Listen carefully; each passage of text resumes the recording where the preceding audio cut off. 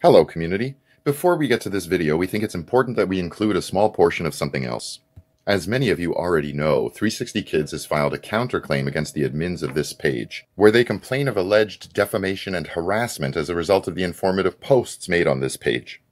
As previously promised, we'd be examining one section at a time of that defendant's claim so you can see what's in it, as it relates to the reality of the hub exposed. Let's begin by going to page 5 and paragraph 13b. We genuinely have no idea what they're claiming here. However, 360 Kids references a Facebook Messenger conversation from an exasperated parent in the community. You've probably seen it. We've posted it twice.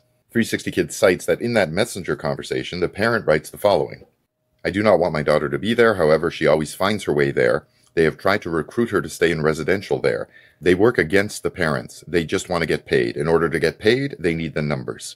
360 Kids goes on to state that in the repost, it is clear that the parents' comments were made in the context of her requesting that a video of her daughter be taken down. That interpretation is correct. Unfortunately, 360 Kids continues and says that nonetheless we decline to honor the parents' request to remove posts about her daughter from the Facebook page. Well, hold it right there. None of that is true.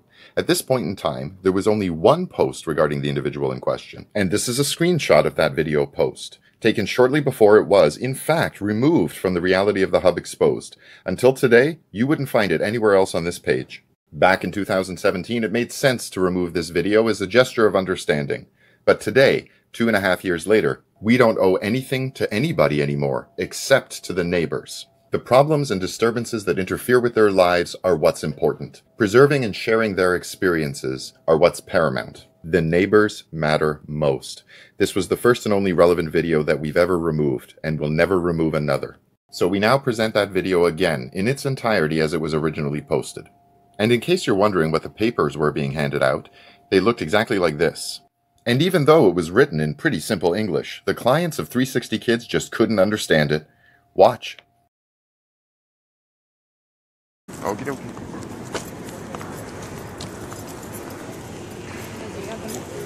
Oh, if he doesn't, give me your phone. No, keep it safe. It is safe. Hey, I'm not drinking. I told you guys to move the wall. The property manager knows about it, you're going to be getting a letter, okay? I'm not drinking. Now, you guys, it's private property. Here's letters for you. Next time I call the cops, okay?